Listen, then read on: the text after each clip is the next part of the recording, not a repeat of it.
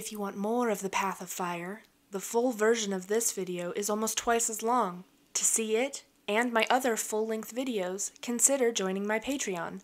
The link will be in the description.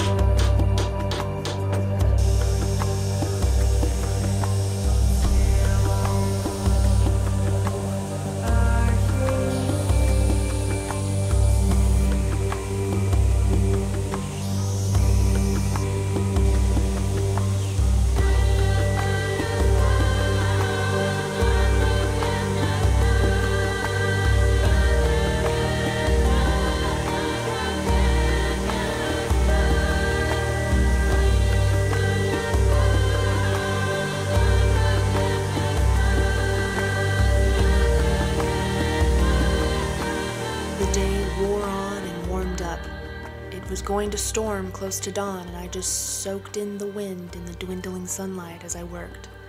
It was about 2 a.m. when I stopped working, my wife and baby peacefully asleep for hours, but I was not ready to go in yet.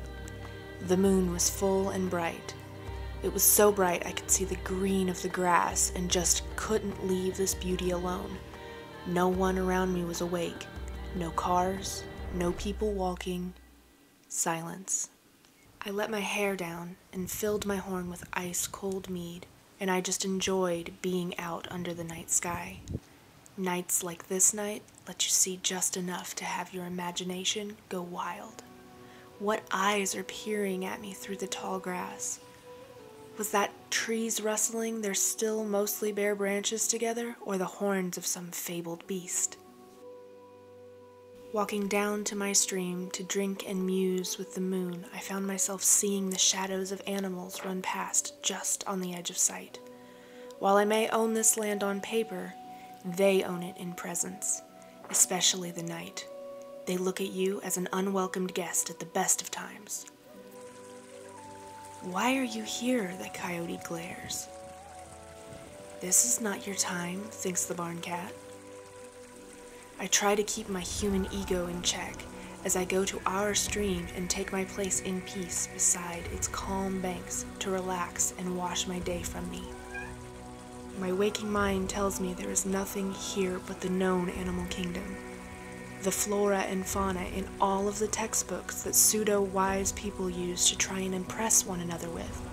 But if you ignore that little fear in the back of your mind, then you are not even in the moment and you should not be here. Let yourself drift away in it. Embrace it. Call on the heathen gods whose names only remembered by the wind and the dirt for protection. It's the dwelling place of passion and mysteries. It has driven artists mad and wanderers to feel chosen by their gods, the proving grounds of prophets and the insane. I hope to just toe the line of the creative, but one never knows the gifts the gods will bestow.